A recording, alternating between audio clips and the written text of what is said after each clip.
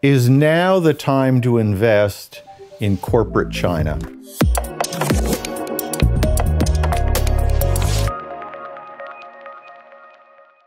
Today I want to talk to you about the Hang Seng Index, which is one of the big indexes like the Dow Jones on the planet. What is the index? What is the Hang Seng? And what they are is a way to measure the performance of some of the largest corporations that are listed on the Hong Kong Stock Exchange. These are some of the biggest corporations on the planet, but they're based largely in China. They're listed on the Hong Kong Exchange as their primary listing, and they dominate the economy of China. By collecting the large companies on the Hong Kong Exchange in one index is simply a shorthand. It doesn't represent a giant corporation. It's a measurement tool that enables you, the investor, with one figure to see collectively whether a large number of Chinese companies listed on the Hong Kong Exchange are going up or going down in terms of their stock price. The major Chinese companies in insurance, in banking, in retail, in hospitality, in aircraft manufacturing, you name it, it's listed on the Hang Seng Index. So then the question is, how has the index performed? Obviously, because the world has been on a roller coaster in the last 3 years,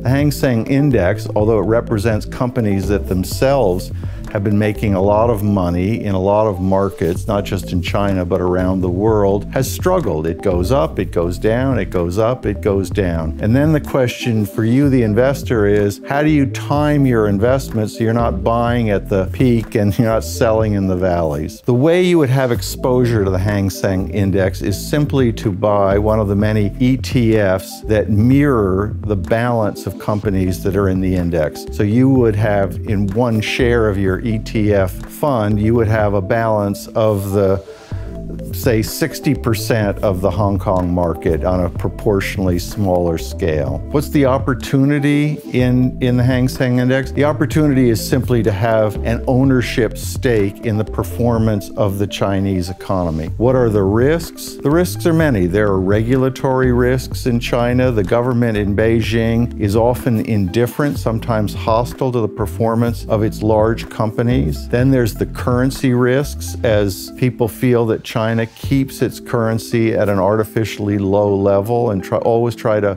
force a revaluation on the Chinese government. And finally, there is the matter that in the Far East, as in other parts of the world, there are competitors to these big companies and they squeeze profit margins. Finally, China has suffered, as has the world, through the variables of the virus and the pandemic. And I would say in the last 3 years, if you look at the roller coaster performance of this index, that would account for a large percentage of the uncertainty in the Hang Seng. The one strategy I might recommend for somebody tempted by having exposure to the Hang Seng Index would be not to buy the entire index, but perhaps every year reposition your portfolio where you buy the laggard portfolio performers in the Hang Seng. In the United States, this is known as the strategy called the dogs of the Dow, where you buy the 10 worst performers each year and keep them for a year, and generally they rebalance and have more appreciation than the stellar performers. It's just a repositioning of a portfolio.